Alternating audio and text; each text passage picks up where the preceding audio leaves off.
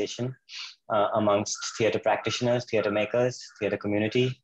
We come together every Thursday to discuss the unrehearsed future.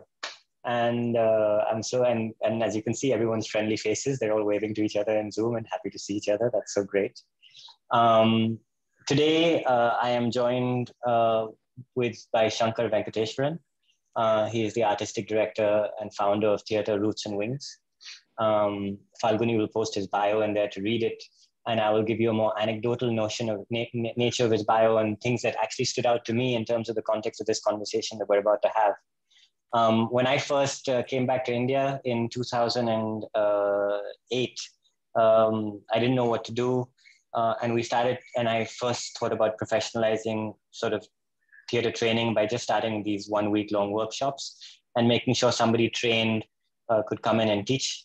And I would find the best people I could find from across the country and bring them to Bombay and offer this to the community. And it was a notion. People said it would never work. And when I reached out to Sankar through a random introduction, I think it was Anmol Bilani of the IFA, India Foundation for the Arts at the time, Sankar just said, yes, sure, absolutely. And it was this sort of common joint sort of desire for a rigor in practice and a commitment to theatrical practice that sort of joined us. But he supported the work coming in, conducting workshops. And that's when I found out about his training at what was then called TTRP in Singapore, which is a center for intercultural theater practice. Now it's called the Intercultural Training Theater Institute. It was rebranded. But basically they were looking at, which I found really fascinating, all the different East Asian and Asian systems of theater and systems of performance. But they would also bring in Philip Zarelli and others from across the world. But they were trying to look at it and formalize some kind of, pedagogy, which is at a bachelor's level or a master's level of training at this tertiary education level. And Sankar was a student from there. And later on, I found out that I knew this the whole time, but I realized that he was also an alumni of the Trichy School of Drama. And the Trichy School of Drama, for some reason, had a golden age, because I know so many practitioners from there who have gone on to do some amazing things, including running the International Theatre Festival in Kerala, of which Sankar was an artistic director. The story that I want to tell is basically that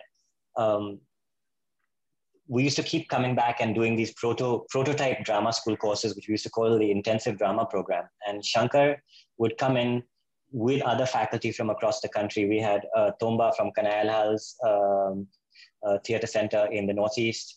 We had Ben Samuels, who's here, Daniel Goldman, who's here. All of these guys would come and teach. Tushar was one of the first students of the IDP. He now teaches at the Drama School Mumbai 10 years later. Everyone would ask me, so what is the pedagogy of the school? What are you trying to do? And I didn't really know. I was just trying to bring best practices from across the world and have them converse and see what they could do to the students. And we have this expression, a bhel puri or a pot puri. And it's just a jumble and a mix up. What is its articulation? And I struggled with this for a long time. I was just winging it, to be honest, at the beginning. Sorry, Tushar. There was this yaha moment that happened when Ben Samuels came in for the 4th intensive drama program. And he said, let's get them to do something akin to the Lecoq Autocorps. And I was sitting there with Sankar, who trained at TTRP and at Trichy School of Drama and had his own experiences. I was sitting there with Tomba, who came from a completely indigenous and self-created theater form and practice. I was sitting there with Preeti Atreya, who was a dancer who studied under Padmini Chetur. And I was sitting there with Ben Samuels, who came from the Lecoq Lispa pedagogies. And when we were looking at the students and watching their tasks, I found that we were all speaking different languages in our feedback, but we were all looking for the same things. We were looking for these universal, like the connection, the believability, the moment of truth in performance, the connection with the breath, the body, the voice, the transcendence of that moment. And that's what sort of really gave me the confidence to say, you know what, we can start a drama school. And we will just look at it and we will build our pedagogy based on these universal truths of performance, But that's just one layer, and I'm just going to cover bracket this because Shankar and I just decided we wouldn't separate pedagogy with practice or with creation, because performance and training for performance is one layer, but we're trying to create theater makers to create things, and then what they create and who they create for, etc. That also has to come in there. And what is the message? What is the story being told? And are there universal truths in that or not? And this is kind of where the departure point and the stimuli of why I asked Shankar to come in here. And part of my quest is because I'm actually looking to see if we were to have some kind of a planetary drama school, or, you know, not just for teaching you how to be a theater maker or how to be a performer, but how to create and be a storyteller. Then what happens when you're working across cultures and across the planet and in across spaces? Because we know how local things can be, and we know the problems of globalization, for example, and I'm using that as an example. And who better than to take us on this? Because Shankar has created amazing pieces of work. He has worked with Japanese performers. He's worked in Europe. You can see his CV there. He has looked at the intercultural process in multiple ways as a creator. And so if we can look at theater practice as the continuum of the whole thing and then have a conversation, would be great. And the way this works is Shankar is going to have some opening remarks, but as you hear him and as you think about these things that I'm questing on, just feel free to throw in your questions right off the get-go, because I'm going to open this out as soon as possible to become a conversation versus some very sort of formal moderated thing. Because Shankar and I are both interested in the vibrant group of people in this room and the fact that we can all really have a mind-expanding conversation together. So Shankar, without further ado, thank you. Hey, thanks, Jihan. Thanks for many things. So I have completely lost my plan of how I wanted to proceed, because because I see Kavita Srinivasan. It's the same Kavita Srinivasan whom I met in Jihan's workshops and whom I collaborated in several productions, and who eventually was the architect of my theater. So, Kavita, I met Kavita with Jihan, and she is an MIT trained architect who had an acting bug and a love for theater. So, and like, that collaboration, it ended up in building this, theater space, a theater dwelling in Attapadi. So that's, you see, my plan is completely gone. Well, you have to show up, Kavita. You have to show your face and comment back. Hi. My internet is not very good here, so I missed some of that. But I heard Attapadi and architect, so I think you're referring to me. Yes, exactly. Yeah. Hi, good to see you. Kavita, it's good to see you. I see a lot of old faces and old friends of Shankar's have shown up, which is beautiful. So Shankar, Daniel and Ben. Let's start. Yeah. Let's start. Come back to, so I threw a question at you, and I know for me also this is exciting, Shankar, because we haven't worked together for years, I think 6 or 7 years at least. As we loop back, you've been on such a journey which has taken you to new realizations, and I think that that's where my question of, like, in all of the intercultural practice, and I'm kind of thinking about the last sentence in your bio, which is that your ITFOC work was also there, and I think Monia and Mgeni will find this interesting, was also there to challenge Eurocentric notions and to look at more of a South-South paradigm in terms of how we curate and make work and produce. So go ahead, Shankar.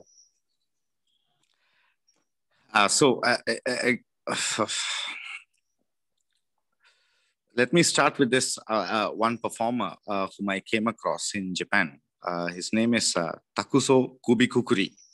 I'll start with his story, and then I'll go into a small opening sort of statement, which again came from Japan, which provoked me. So Takuso Kubikukuri is an artist, is a performance artist, and almost all his life, what he's been doing is hanging himself. So that is his action. That's what he called. So he lives in this dilapidated hut in a very posh residential area in Tokyo. And he has a backyard, which he calls a small 3 meters by 4 meters backyard, which he calls the Niva Gekijo, garden theater. And there is a tree there, and every day, whether it is raining, whether it is snowing, he would hang himself. He would hang himself maybe 3 times, 4 times a day, whether there are people to watch him or not. He just continued doing this action for over 40 years. And every month for a week or so, he would open his theater to the public. You could, like 10 people could squeeze and watch him come out of the house, approach the noose. He steps on an anvil. The anvil is very significant for him. And then he holds the noose, he puts it around his neck, supported by the jaw. So it's not like really strangling him, but he's holding all his weight on his jaw. And he would hang. He would just hang himself and oscillate like a pendulum for say 5 minutes. And then the body comes to a standstill. And it's very peaceful and quiet to watch it. Like it sounds like horrible, but it's very peaceful, quiet. The gaze that he has is extraordinary.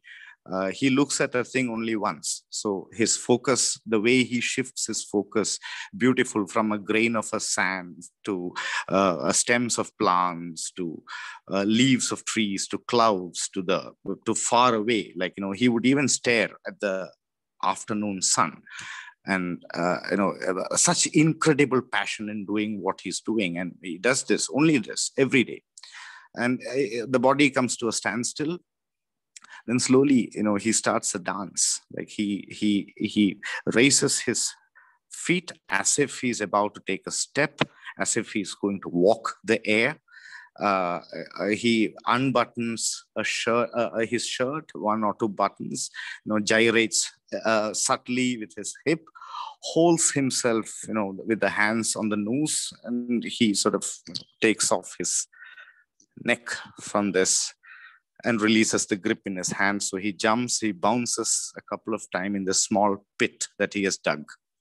And this, for him, he thinks that's how the astronauts would have felt like when they come back and face gravity. So that is always a big moment for him, like, how the moment he meets the earth. And he would normally walk out of the pit and make eye contact with the people watching him, invite them home. He would have cooked food for them. He would have had drinks for them, and they would eat and talk. And this is what he kept doing. So why I'm talking about him is he's very close to me, and he passed away in 2018, and he sleeps in this theater now.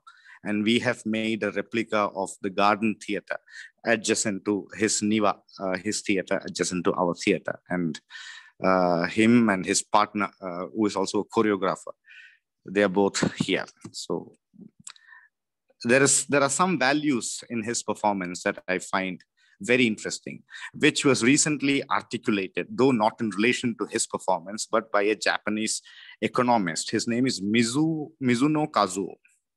So recently there was this one seminar, a webinar, where he was talking in relation to performing arts, and I found his articulation striking, very striking. So this is how he puts it. Theater, performing arts, dance, etc., which are routinely considered as non-productive and not so useful, may actually prove themselves to be extremely useful during this post-pandemic times, So he makes this comparison between the pre-pandemic world, the production, the post-pandemic sort of the crisis. And he critiques this idea of faster, farther, and more productive, the rational way of production. So, and he thinks this has come to a standstill, or this is what the pandemic has sort of completely challenged. And instead of this kind of faster, farther, and a more rational way of working, he proposes the diametrically opposite way of thinking, which is slower, closer, and a more tolerant approach. So this I think is very important. The slower, closer, and the more tolerant way to look at things. And he thinks theater and performing arts has can adapt to this slower, closer, more tolerant way, much easier than other formats or mediums. So I think that is these three remain as keywords. Like he gave this talk sometime early during the pandemic, but even for me, even now, these three words hold. They are very resonant, and I really am struck by the way he uses comparative degree in language. So it is not close or it is not closest. It's closer and slower. And this, I think, in many ways, I think for me, I think for a way to work in this new circumstance is to embrace these ideals. And Hangman, he had sort of embraced these ideals in the way he produced and created his work or his life. Very synonymous for him. Art and life are very synonymous. He did not make any distinction between his life and art. He would do it whether people are watching, whether people are not watching, whether there is, whether it makes money or doesn't make money. That action continues, and I think that kind of makes me, helps me to find a way forward in these times. So that's it, guys. This is sort of my opening statement. Jihan, let's discuss. Great. Yeah, so really I'm just, that's the opening statement. And if you're already provoked, you can start by just getting off mic and saying, I have a question or I have a thought and a response to that, and go ahead and don't hesitate. Otherwise, I can always dig deeper a little bit with Sankar. But just whilst you guys put your thoughts together on this, maybe, because it's hard to always go first. Tushar, I did say I'm going to put you on the spot a little bit. But I mean, like, you're hearing Sankar, you've also trained under him. You've also been on your own interesting journey where you, after did the IDP, the first year of the DSM, which were all prototype formulations of something here. Then you went to Del Art School in California. So how is, just tell us how is what Sankar is saying resonating with you? And yeah, to start with, because aren't we all, I mean, for me, the question that I'm coming back to is aren't we all so hybrid internally in ourselves in terms of all the experiences we have? I mean, Sankar, you studied at TTRP. You everything you do is a sum total of all the experiences you've had in the past, which has been a very rich potpourri of experiences from across cultures. Similarly, Tushar is on a similar journey. I think we all have that in us, not just as artists, but as people in life with privilege, I guess. So, Tushar, thoughts on? It's really great listening to Sankar talk, as always. And I remember visiting him in September 19 and him talking about Takuzo. And again, being really drawn by this idea of slowness of gaze, of art and life kind of merging.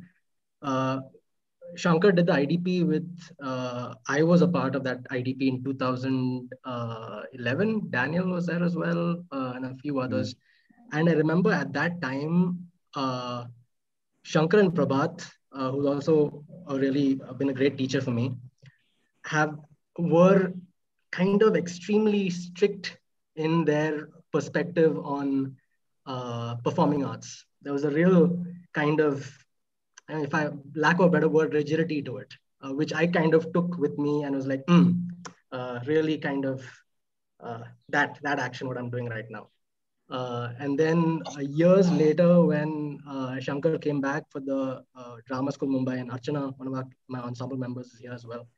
I was kind of preparing all my classmates, being like, Shankar's really strict, and he's going to come in and he's going to lay down the law, and he's going to really work us. And we ended up encountering a totally different person.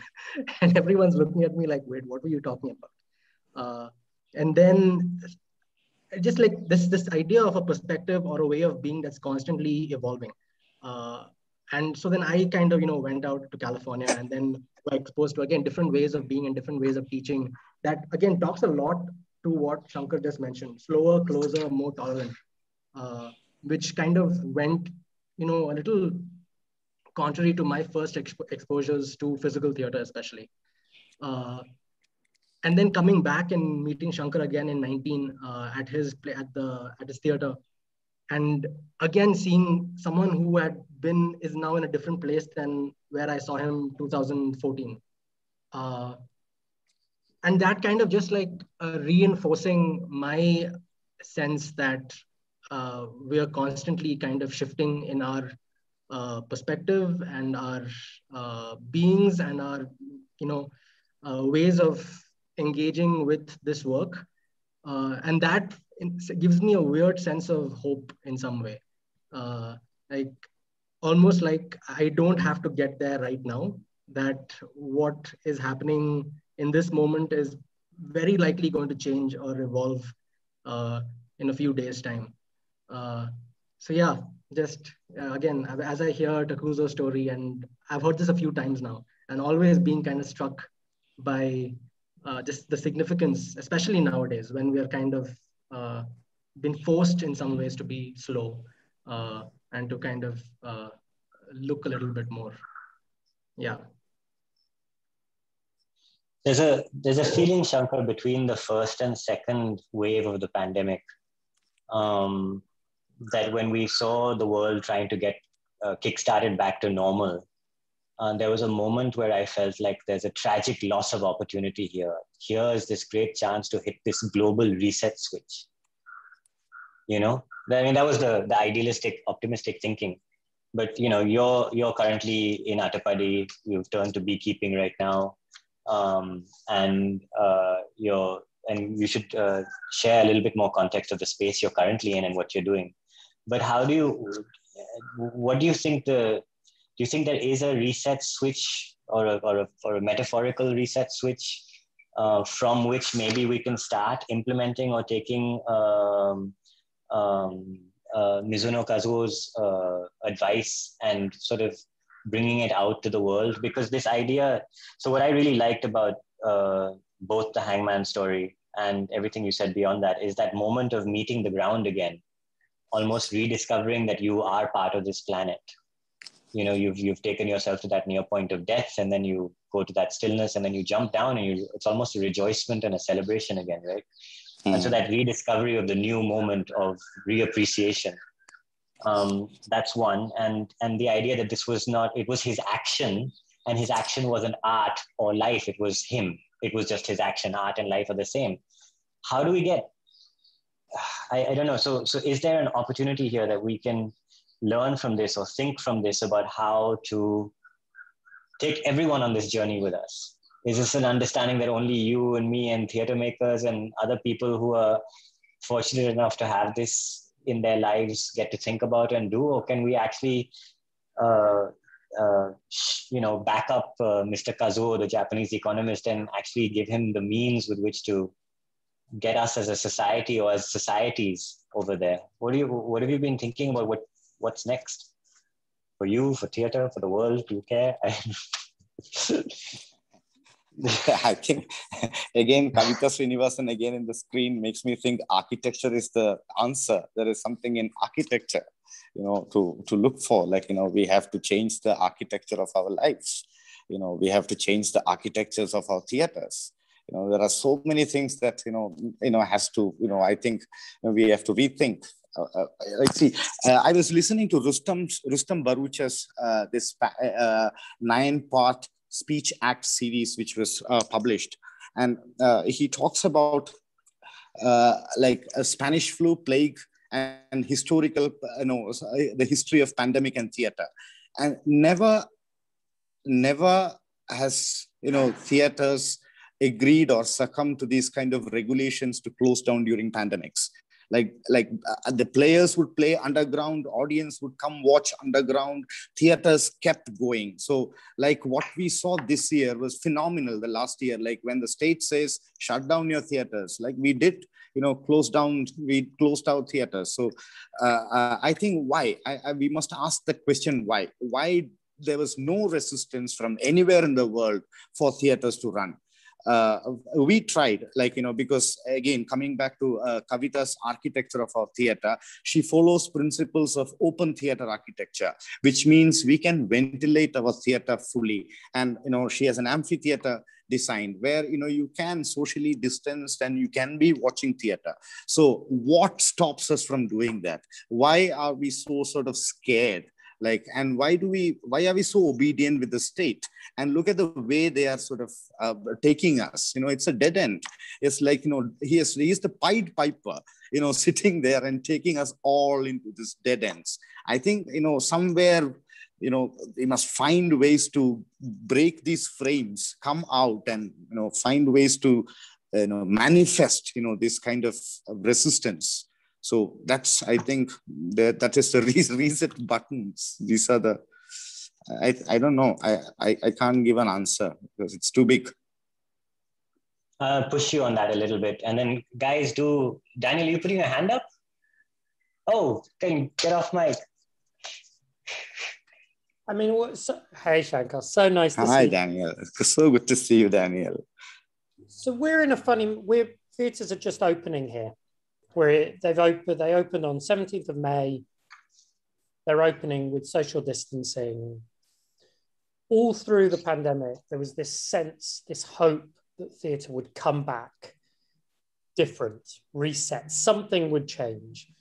That's not what we're seeing at the moment. We're seeing a scrabble for we're seeing much smaller shows. I'm talking about the UK, a very specific example.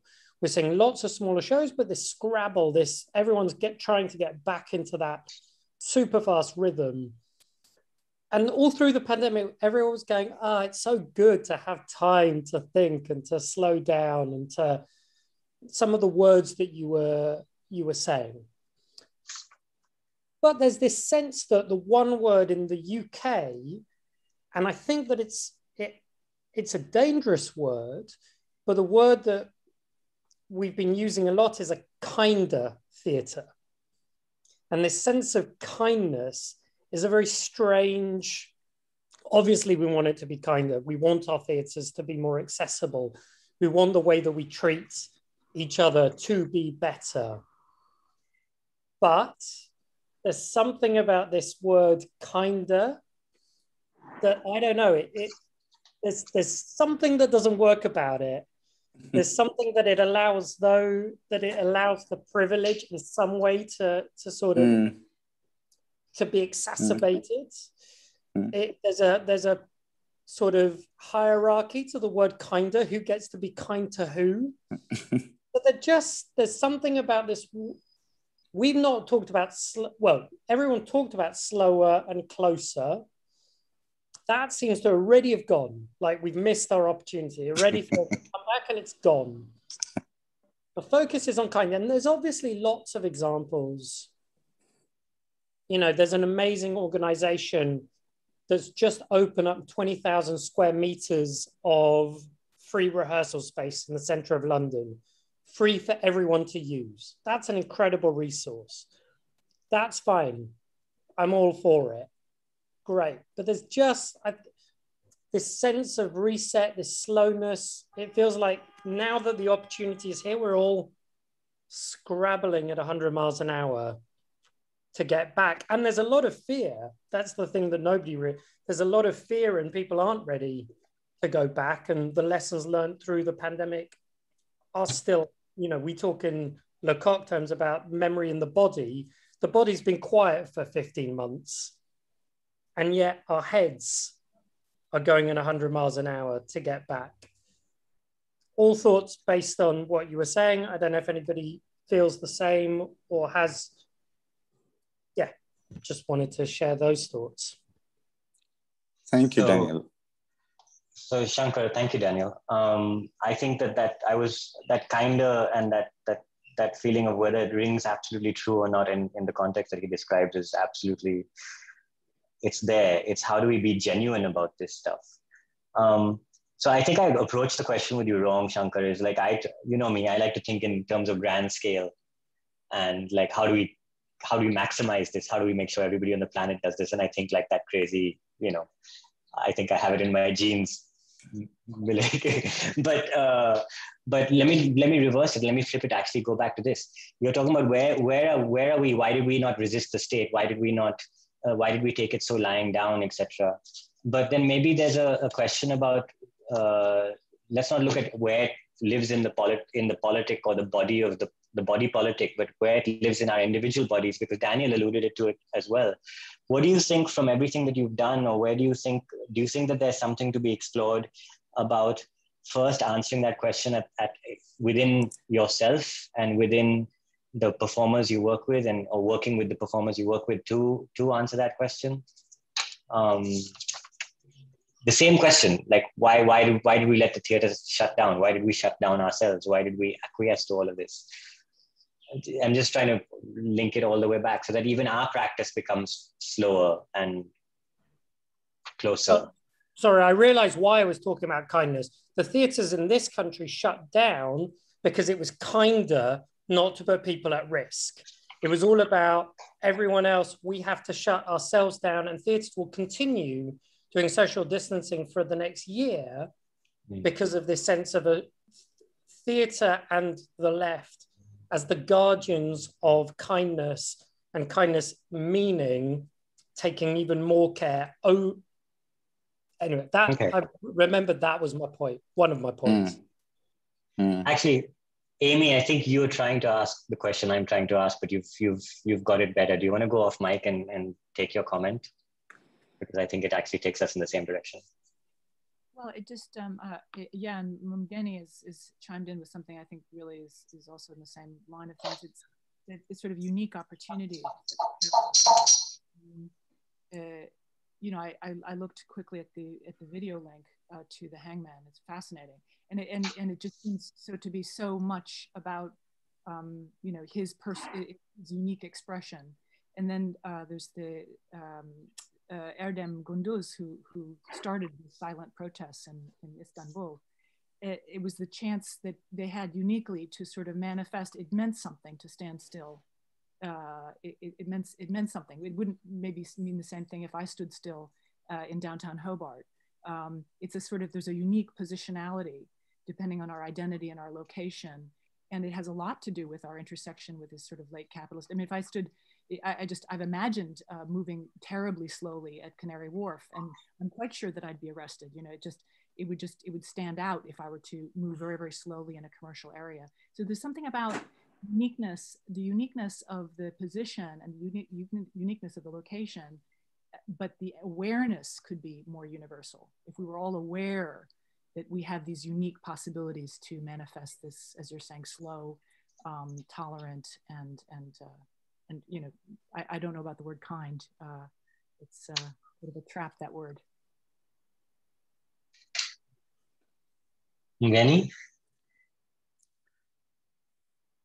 I mean, I'm hello, sorry. I'm thinking along similar lines to Amy there. I cannot for the life of me remember whether his name is Tim Robbins, who talks about slow activism. But again, this idea that the world has become so structured by this continual acceleration towards, you know, particular destinations, towards specific goals. Everything is kind of quantified in terms of productive time, and productive time that's framed in a kind of Fordian kind of logic, right? If you're not expending time to produce something that is quantifiable and perhaps is even sellable, right? Something that produces value that is transferable to other people, it's fungible. That there is something in enforcing a practice or an ethics of deceleration, because it allows us to reclaim ownership of how we expend time, and to kind of formulate ways of expending time in ways that perhaps lift us out of that kind of accelerated kind of late capitalist logic, to perhaps produce different modes of relation to the world. And the way that it does that is by forcing us to attend closely to the moment. It's similar to, I think, what Mark, who joined us last week, talks about as dwelling, is, and I think it also connects to the example of the ruin in the landscape that he was talking about, is that you can either move past it or you sit with it, right? but it's all connected to this idea of sitting in rather than kind of glancing through or speeding through to another destination.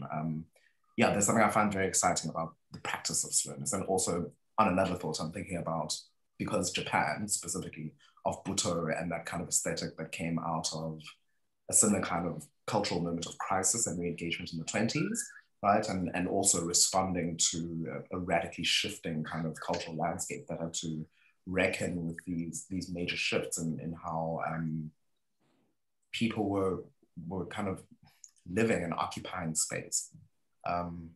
Yeah, very poorly formed, but there are these kind of little hooks that are taking me elsewhere in really interesting ways.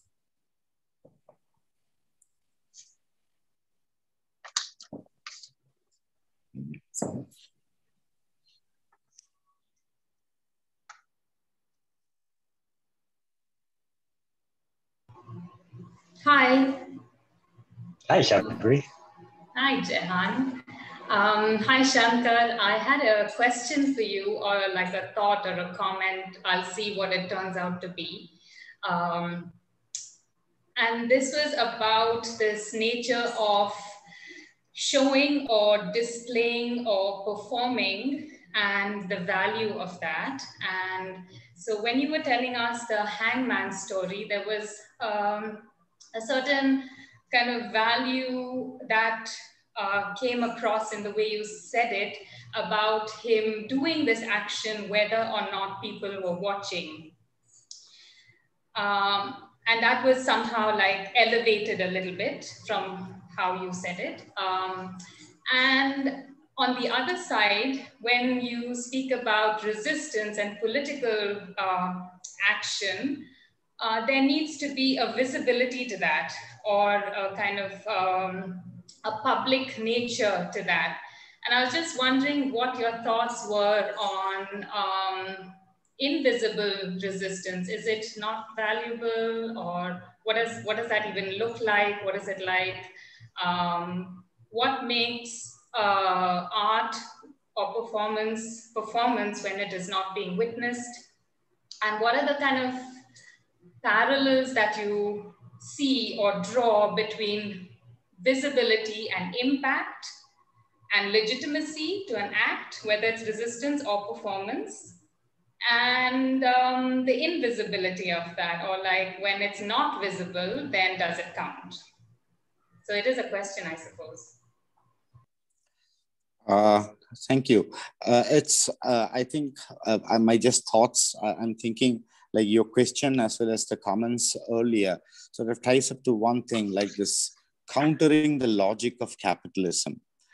I think how, like we are asking that, I think we are like trying to find ways to counter this logic of capitalism.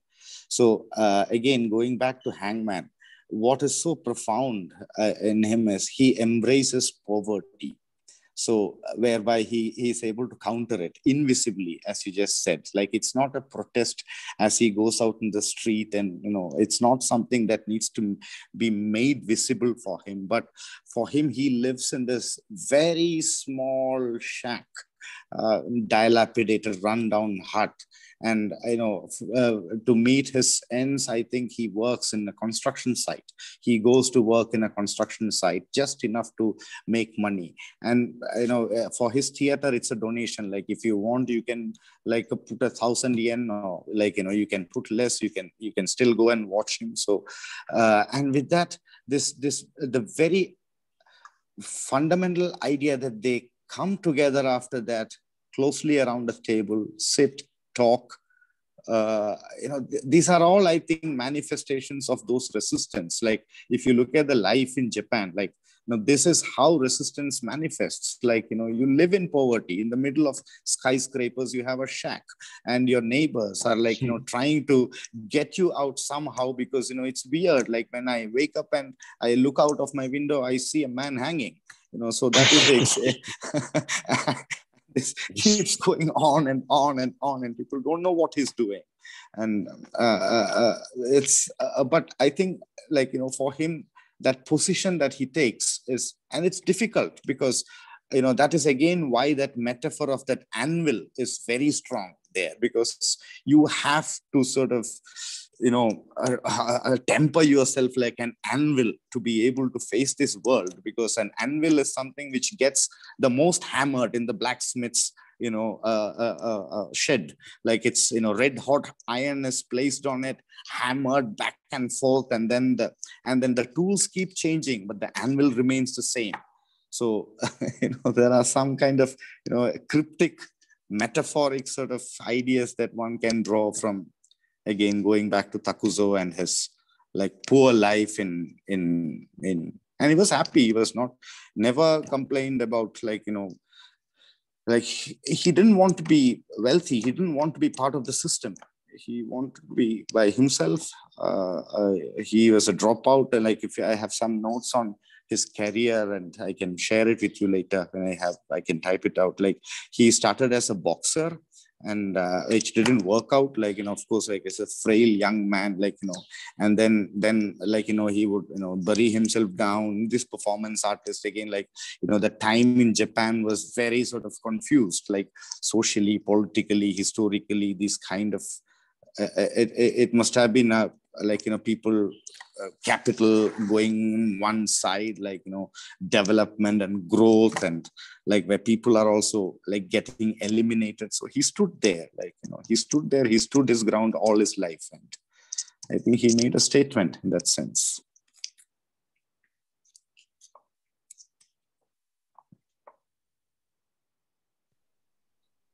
Thank you for that. I'm actually just, we were talking about this in a pre-talk earlier, Sankar, but how this pandemic moment is sort of taking us to the ultimate experience of isolated practice or isolated existence, right? We're all locked up in our rooms, in our homes, and this seems to be almost a manifestation of, I don't know, is it the politics of isolation? The politics of isolation. Performing in our bodies. Yeah, and so that's there, and I'm is there something? I'm looking for this seed or this moment of genesis. Where do we get to see the phoenix arise from the ashes? Is there such a thing? A response to the logic of capitalism that can now take over in this moment of reset? Is this the moment where we're hanging all still and waiting to jump off the noose? I'm using it as a metaphor because it's available to me right now, but I think you know what I mean. And I'm just, again, at the individual level, how do we process this moment? And as theater makers, as theater practitioners, as people teaching other people to now enter into theater practice so that they can go on to make art, live life, be art plus life as one. What are we doing? What should we be doing? And that's my question, but we'll come back to that because come back to that. That's a question for everybody in this room, by the way, not just Sankar. I'm not putting him on the spot anymore because we're half past the hour. Lesego, is that? I hope I pronounced that right. Please do come on and share all your questions. Thanks, Jahan. It's Lesego.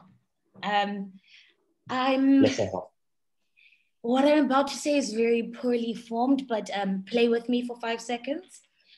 I'm very, very challenged and compelled by this idea of going against the capitalist logic, the capitalist sensibility, I suppose, because I think it is a sensibility in many ways. And I think it's a sensibility that tends towards producing. It tends towards action and acting, right? And I think that this idea about the pandemic moment slowing everything down, I struggle to see that as a reality because I think it just accelerated reaction. I think we've all, particularly as performance makers and as industry people, we have all reacted, and we have reacted very quickly. So the slowing down, I don't see happening. I'm thinking about all of the material, all of the kind of digital space stuff that's like, embrace the moment and let's make, let's not stop making, let's keep making, you know?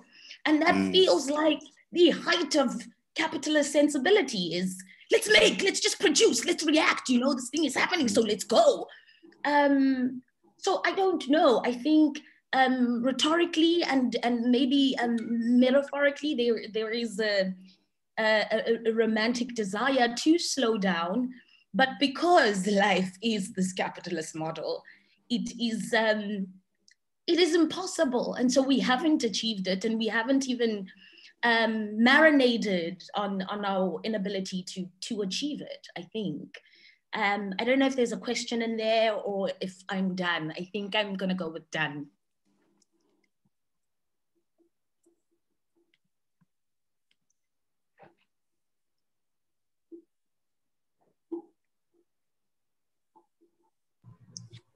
Can I just jump in very quickly off the back of this?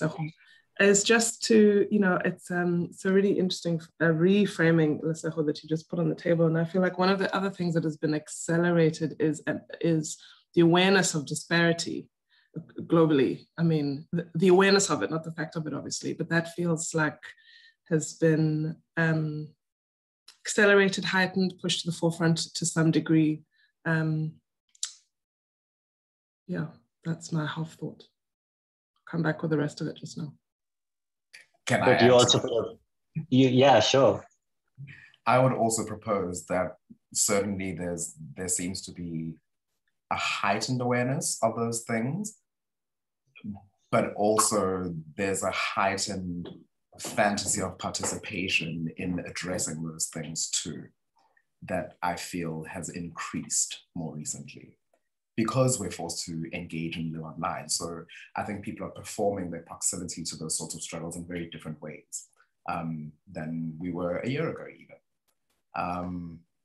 That the fantasy of participating is interesting to me there as well, right? I can kind of present myself in a particular way, but I'm still kind of, you know, I'm not required to put my body on the line in the same sorts of ways. So I think I might tend towards a more spectacular performance of whatever my politics might be than we might have done in other times. So it's both an awareness, but also perhaps an increasing inability to react functionally to what those differences mean.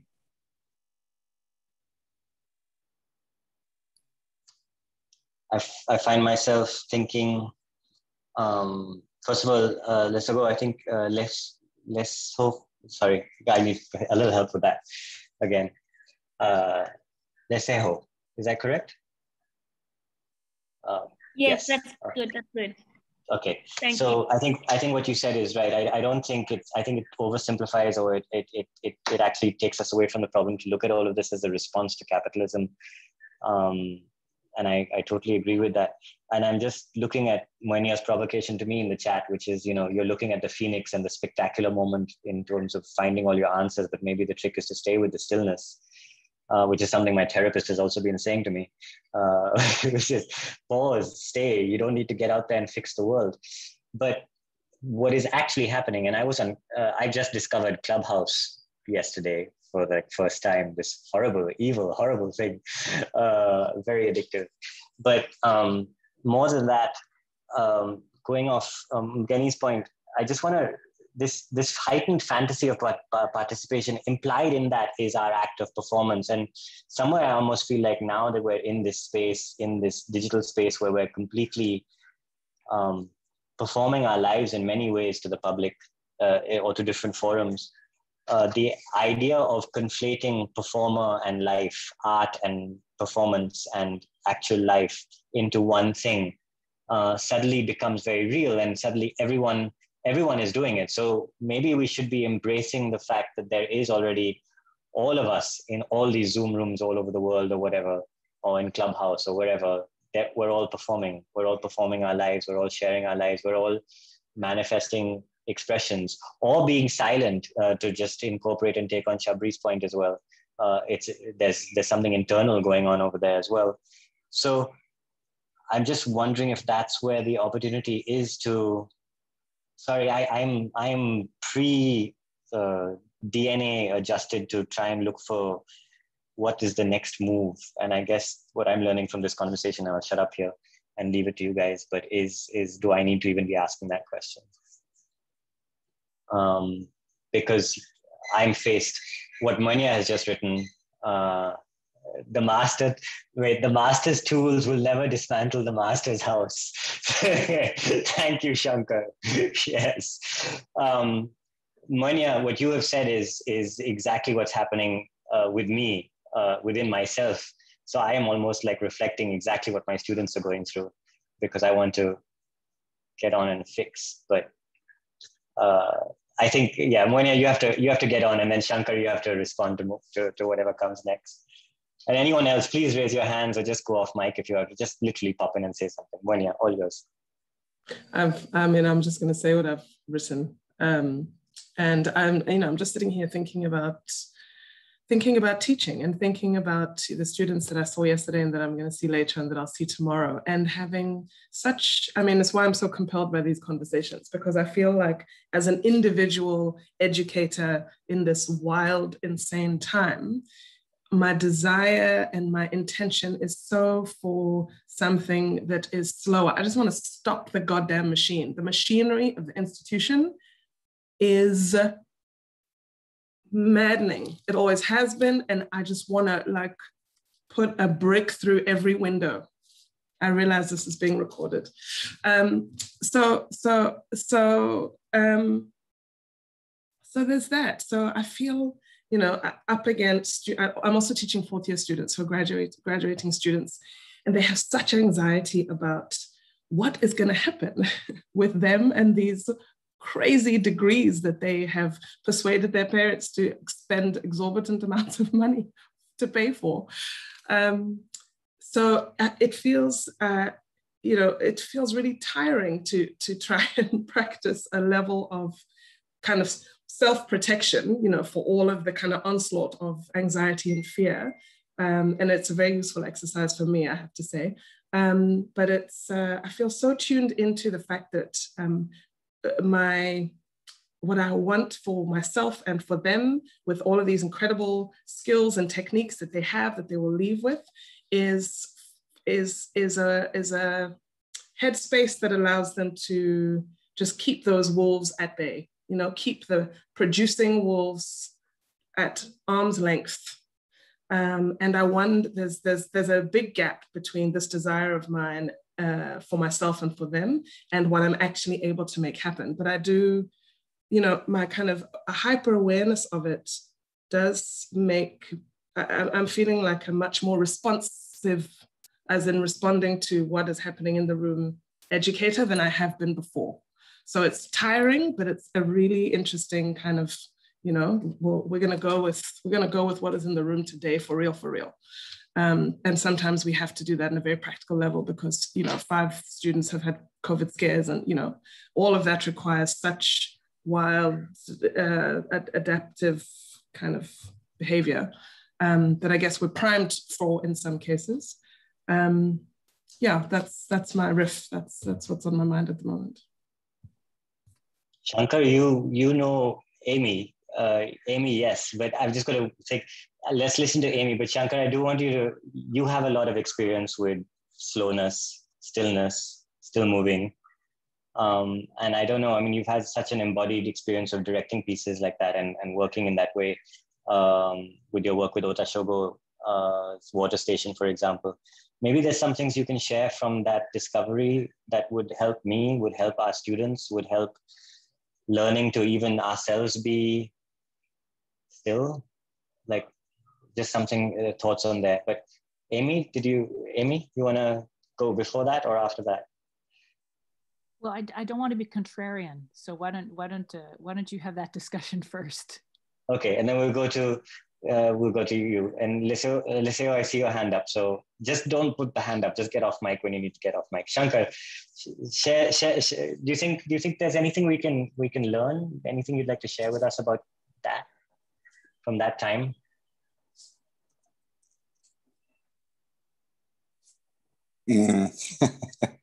I have directed the water station 4 times, and it's a very strict, rigid play with actions precisely sort of scored, but it has always been different, always.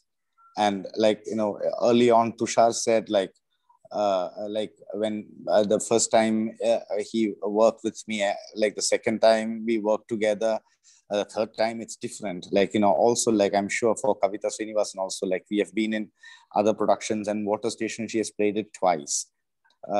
It's just that, again, see, when we started Jihan, we started on this pretext on the idea of universal truths, the universality, etc., which was also like sort of, at the back of my mind. And I was also seeking that. As I kept working, there is more interest in looking at the differences rather than looking at the universalities, because then there is something very special that will come out of the individual.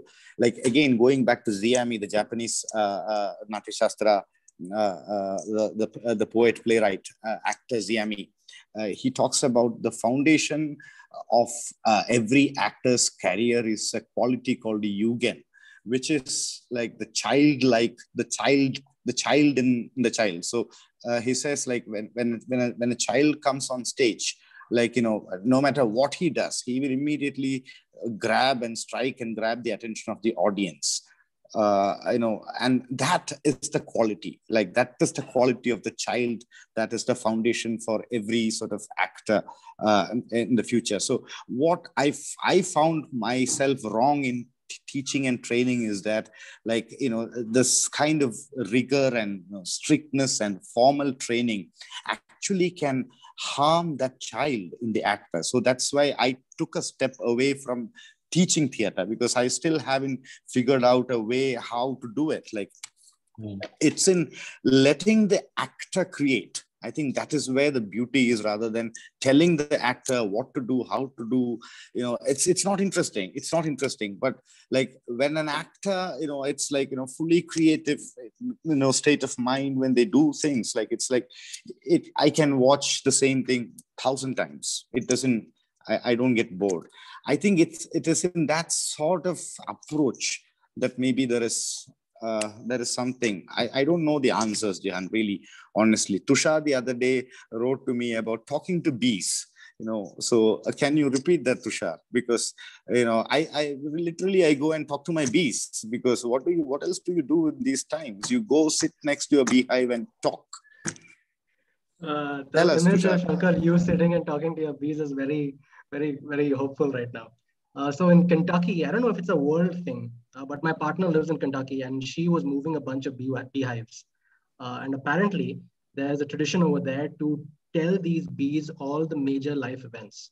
You tell them when someone has died, when someone is born, when someone is broken up, when a marriage happens. So you speak to the bees and tell them all the important events of the land.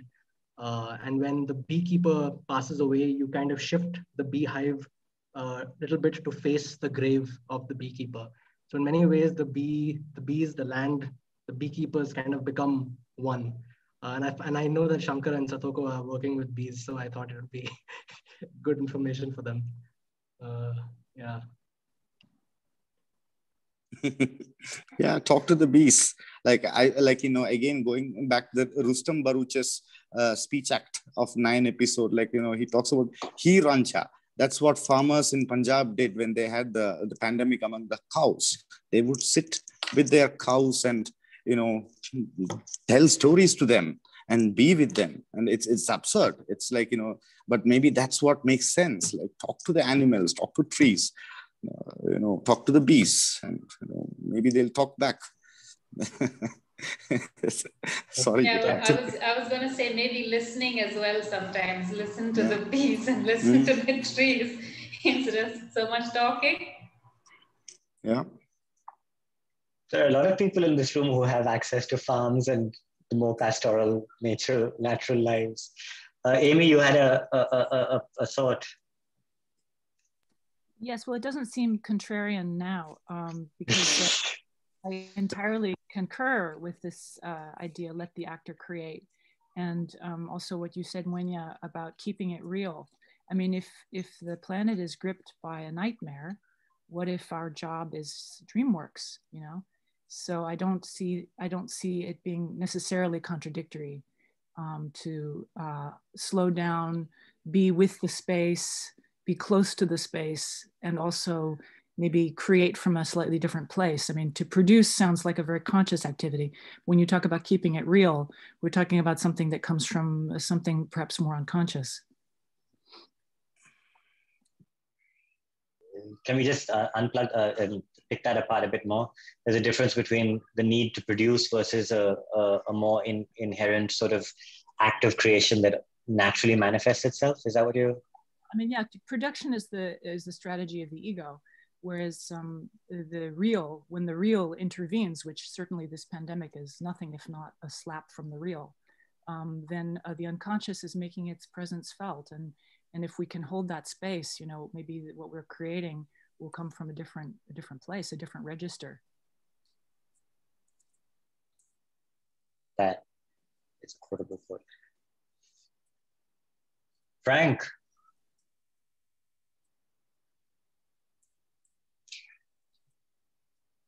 Oh no, just a quick thought, the difference between an intrinsic and extrinsic kind of creation or production. So whether we're producing out of an intrinsic need or drive to produce, create work, or whether it's imposed, and within our kind of university systems, it's very much imposed, isn't it? And constantly having to make stuff to meet targets or various kind of assessment processes. I mean, I feel I've just lost my job. One of the people lost their job in the pandemic, and that's something I'm really relieved of now, is the pressure for the last 30 years to produce to order. So the decisions I'm making are not coming from a drive to say something, but a drive to meet a target and keep my family fed and housed and clothed. Mm. So just thinking about that for a second. And that's from I'm aware that's from a very privileged position, having time to not have a job and think.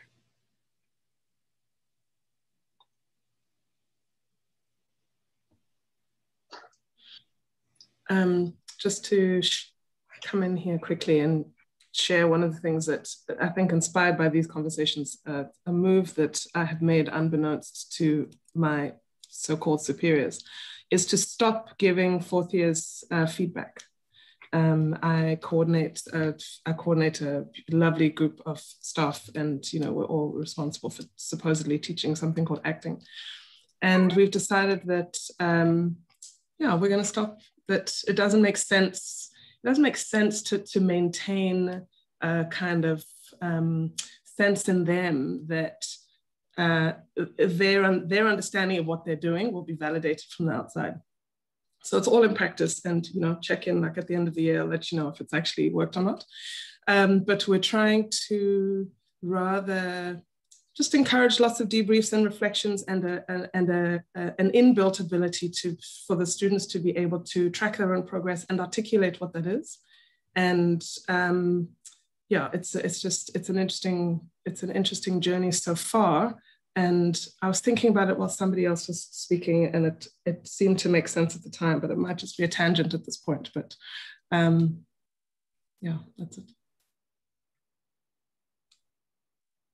Maybe it's part of the stillness, slowness thing, and part of the kind of, the machinery of the institution among the requirements from the educator's point of view is to make marks happen and be able to prove that those marks have been arrived at, in some kind of systematic way, particularly if they're challenged, that shit. So I suppose it's a kind of small attempt to work against that,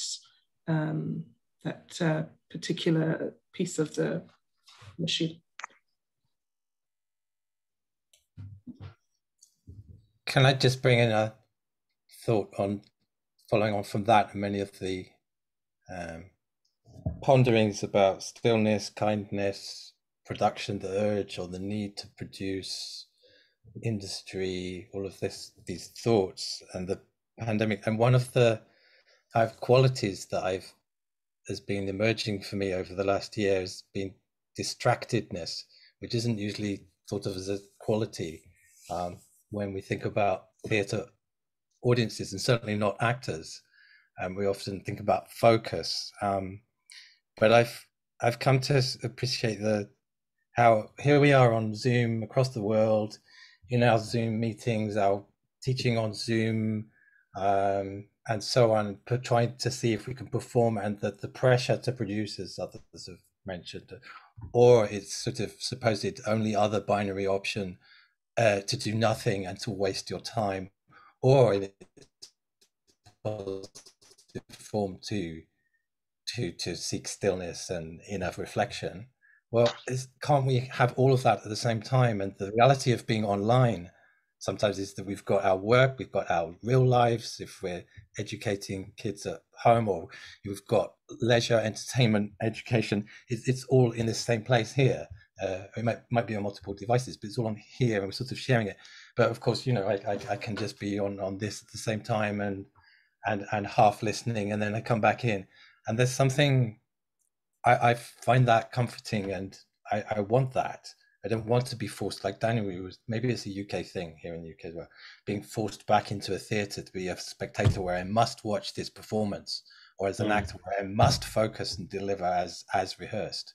And there's something kinder about being able to wander off and come back and think, oh, I want to watch that, or, you know, rewind and I want to see that bit again. And there's something of the old, let's call it the carnivalesque, perhaps, where, you know, here we are over 4 days or whatever, you know, the festival lasts, and we can come in and out and just watch the funny bits, or just what, you know, go to sleep, or, you know, and there's that's a kind of kindness. I don't know what that translates into in actual theatre practices now we're coming out, but it's certainly, you know, a way to bring together and not to be sort of battling between capitalist production and enforced retirement or sabbatical, don't you mention?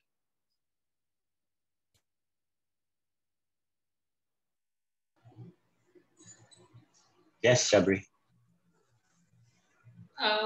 As someone who's actually tried working with stillness quite a lot and slowness, I think all of us at some point have, you know, romanticized this idea of slowness and stillness. And who hasn't wanted to kind of slow their lives down? Like, who hasn't thought that that's, yeah, you know, that's a good idea. I should do some meditation. I'll download an app on my phone, or, you know, whatever.